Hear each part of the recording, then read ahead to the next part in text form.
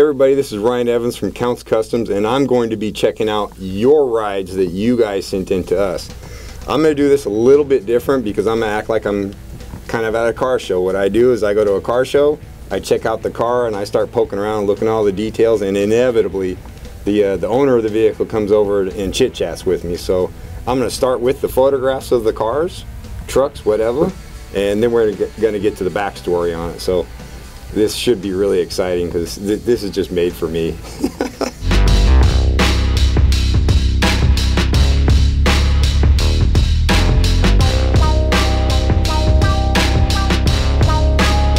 What do we got coming up? Looks like we got a 63 Chrysler.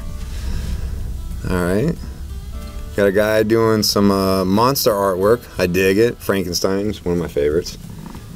Nice work, nice work. Oh, doing some airbrushing on there. It's kind of like a markers, pen and ink, and a little bit of airbrushing. I like those. I've got a couple of those in my refrigerator at home. Oh, you're kidding me. You're kidding. Oh, this is such a setup. This thing is beyond kooky and badass. Not to mention the fact that it's got my name on the side of it. See, Ryan's Rod Service. That's a catchy one. That thing is wicked. I don't know how much of this is actually left. This is a highly, highly, highly modified car. It has French headlights. It has extended rear fins. It's got a handmade roll. All of this car's got to be handmade.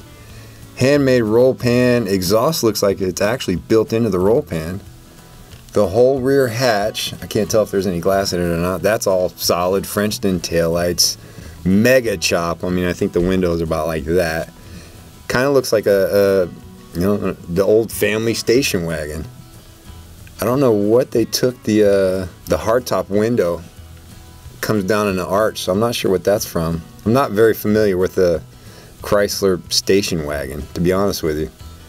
Beautiful lime green, or gold with a little lime green. Looks like some plum crazy purple flames. Pink pinstripes, blue pinstripes. I like your style, man. I really do. This is kooky. This is, I don't care what anybody thinks. I'm doing what I want, and I'm standing out. And brother, you did it. What else we got? How many more? Whoo, metal flake holding hands. I like that. Rainbow flake on top of that. That thing is wicked cool. Oh, those aren't Kragers. Those are old American Racings. Nice. The gold leaf on the Ryan's Rod Service, that logo, man, that thing is priceless. Well done on the design on that. See, we got, looks like the passenger is Gillette. Valiant's Car Club, Colorado. Nice. Man, this thing is crazy. This is not someone who likes to be subtle in any way. Oh, we got any interior shots? I see some angel here. I see some, ooh, winged eyeball, nice. This is car culture. This is custom car culture at its finest. Whew. This thing is wicked cool. Ah, that's what the illustration was he was working on. So he's got a monster Frankenstein, or Frankenstein monster. I'm not sure where he's got it at, but it looks like what could possibly be a French antenna. They wrote glory hole around it. Custom car culture is very like lowbrow, so it also plays with a lot of the double connotations. So what it could mean or what it really does mean, I like that. That's pretty neat. What else we got? Yeah, that's where, let's see, where is that? That looks like on the back of it. So that could possibly be a camera or an antenna. What's the name? It's got a name on the back of the car. Finkenstein? Is that it? Got a rat fink enthusiast. That's it. We got Finkenstein. Man, that is rad. That's got to be a custom painter's car. That looks just like a custom painter's car. Yeah, the whole back hatch, they got rid of the glass and effectively made that a huge canvas. Next. Alright, now I'm checking out your garage, man. I'm sorry. I like to look at the backgrounds. You got a Mustang, it looks like, in the back. Got some C10 doors. Got lift in the shop and everything. Well done. All right, next. I want to say this cat looks familiar. What else we got? Keep going. All right. Yeah. Wow. In this picture, that green, lime green, gold, whoo, knocks your head off. Oh, reminds me of my panel truck. Lime green and gold and purple. What else? Ooh, look at that logo. I like the variegated, it looks like variegated leaf for the crown. Use a little bit of magenta, some whites on there, and some violets. Gives it a really cool look. I like that a lot. Brother, you got some skills, man. I'll say that much. Look at all that metal flake. Oh, look at that. When in doubt, flake it out. That's what I say. I want to figure out what that window frame is from, man. This thing is so ridiculously modified. It may not have even been a station wagon. This could very well be a sedan that he found, a station wagon roof that could possibly... Hell, I don't know. Because it looks like it's got a van roof on the top with the ribs. The side of it looks like it came off a 56 Nomad.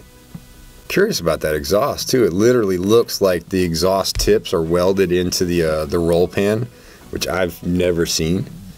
Which obviously means the exhaust goes into the tip in front of the roll pan. What else we got? There we are. There's the hood. Wow, lots of work on that front end. That front end is fully molded. Completely reshaped the hood. The hood no longer goes up to the cowl, to the windshield. It is literally just a square. So once you pop the hood, you're looking down into it. That is a lot of work on this thing. Now, see, we're getting to the front, and I'm recognizing the Chrysler. Keep going, keep going. Whew! Look at all that sanding. Sorry, that's just the the body man painter. I mean, you see unsanded primer, it goes instantly to, oh, we got a lot of work. I wonder if that the glory hole is literally where how you open the back. Oh, look at that. Now we got backed up in primer. I see a little bit of Chrysler in the front, a little bit of Chrysler in the back. Keep going. Keep going. Yeah, I know that guy. I know both these guys, as a matter of fact. Keep going. Man, look at that. Oh, look at that interior. Here we go. See? Man after my own heart. You got white angel hair everywhere. White vinyl seats. He's got proper window handles, crank handles for a painter. They're vice grips. I swear that's industry standard. That's what's supposed to be there. Especially if you find a nice pair. Keep going. Man, they really, really lean that windshield back. You could practically see the sky looking straight up. Sitting in the car, he doesn't have to do this. He just looks up. That is rad. There are a ton of pictures here. I love every one of them, but I got to figure out what the backstory is on this one. I got to see who this is and how this thing started. Alright, we've got a 63 Chrysler New Yorker station wagon. Alright, it started out as a station wagon. Owned by Ryan and Judy Timmons. The build started in '93. My husband and his buddies were sitting around drinking beers. Technically that is a board meeting. Sorry, drinking beers and talking about how cool it would be to own a Merc. Duh. The wagon was owned by his buddy Felix. I know a lot of Felixes. The conversation went from, we can't afford a Merc, feel ya, to, hey, let's chop your wagon, Felix. You know what? There's been a lot of vehicles that I've been around and have worked on, and that's exactly how that starts. That's where the bad ideas lead to the good ones. All right, so the guy started the chop that night. You got to go with your impulses. They used the beer cans to measure the chop. Man, never heard of that one. That's a good one. I mean, that's a standard beer can size. And the long journey started from there. Yeah, the chops are the worst part. Over the next 7 years, they started various modifications like removing the rear bumper, rolling the rear pan. In 2001, Felix lost his storage and needed to find a buyer for the wagon. I'm sorry, man. Ryan couldn't buy it at that point, and it changed hands several times. Yeah, heard that many times. In 2005, Ryan found the wagon again and purchased it. After buying it, he pulled it in the shop and finished all the body mods. It was only finished on one side and the windows needed to be filled. He gave it a flat black paint job with green flames. It was his daily driver for a few years. Hey, I feel you there. I got a couple of those. Pulled it back in the shop in 2010. Painted it green with green flames. All right. Took it to many car shows. It was used in the movie Hot Lead, Hard Fury. I want to say I've heard of that culture movie. I being Judy, okay, or Jody. I'm sorry. I met Ryan in 2013. The wagon was showing some wear by then. She's no trailer queen. Thank you. I started learning bodywork in his shop in Inglewood, Colorado that year. Well, my hat's off to you, Jody. Good to jump in there and get your hands dirty and figure it out. We moved south to Florence, Colorado 3 years ago and opened our shop there. All right. The wagon was very neglected at this point, so last year a friend asked us to bring the wagon to a cool custom car show, all the case, in Pueblo, Colorado. We really wanted to enter the wagon. She was in need of a lot of TLC. We pulled it into the body shop December 4th of last year, worked on it here until January 24th, sorry. The video was made the first day we rolled her out. She took the Excellence in Customizing Award at that show. Wow, that is a lot of work. See, December 4th to January 24th. You guys are boogieing. Finkenstein is a 1963 Chrysler New Yorker station wagon, chopped 10 inches. Holy cow.